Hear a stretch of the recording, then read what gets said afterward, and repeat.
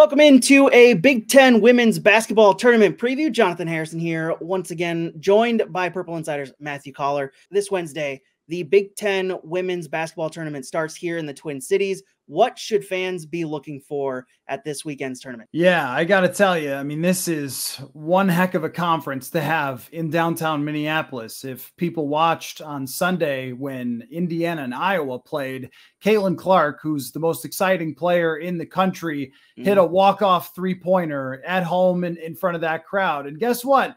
Iowa's not that far away. So there's going to be a lot of Hawkeyes fans that come and fill up the arena in downtown. And they're the most exciting team to watch, but Indiana is maybe the best team. They beat Iowa the last time that they faced them and came into that game as the #2 team in the country. Also a Minnesotan. There's actually quite a few that are featured in the Big Ten, but Sarah Scalia is a key player for the Indiana Hoosiers, and they just have a really excellent all-around team. They have a player in Mackenzie Holmes who has a good, I think, argument for being player of the year this year, but a really complete team and maybe the best team that Indiana has had in many, many years. But going into it, they have a chance to compete for a national championship, which you don't always see coming out of the Big Ten, but this year you certainly have that. That's just two of the teams. Another one is making a strong charge themselves, which is Maryland. Maryland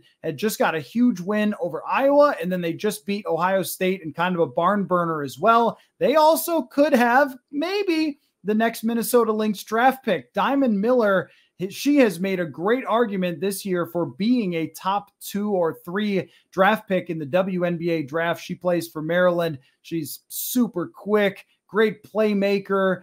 She's kind of a total package. And that's what I mean about like how exciting this tournament is that there's really stars all over the place. And oh, by the way, Ohio State's a pretty strong team as well. So there are a group of teams that I think are a cut above that all are going to be potentially Final Four, Elite 8 teams. This is not like you're seeing a conference that this is the biggest moment of their year. This is trying to set themselves up to go into the tournament flying high and have a chance to compete for a national title. That's how good some of these teams are. So if you're looking for quality basketball, you will absolutely have it. All right, so Minnesotans obviously want to know what Lindsay Whalen's Gophers, what their chances are in this tournament. So what are we expecting from Minnesota this tournament? Yeah, I think that the Gophers are looking at those teams that I just talked about as what they want to be at some point, as a program like, say, Iowa, that is stable and has star players and makes a name for themselves every year. But that didn't happen for Lisa Bluter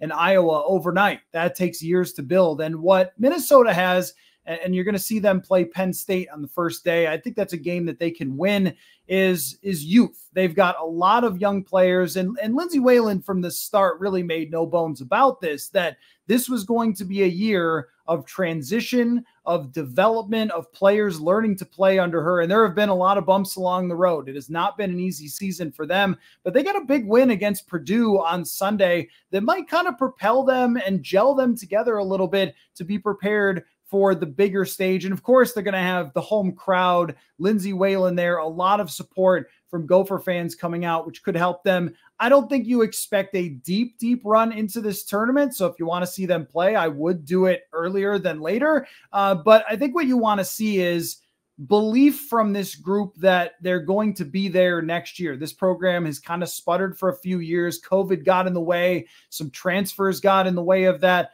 But if they can keep this group together and grow with them, then a couple of years down the road, they can be something. So if you're looking to maybe see the Gophers before they were the Gophers, this might be your week. But overall, just this tournament, it's been in Indianapolis in years past, brought a lot of energy to that town. I think it will have the same effect here in downtown Minneapolis. That's been a Big Ten women's basketball tournament preview. Thank you for watching. For all of your Minnesota sports coverage, be sure to check out Bring Me the Sports and Bring Me the News. Thanks for watching. We'll talk to you next time.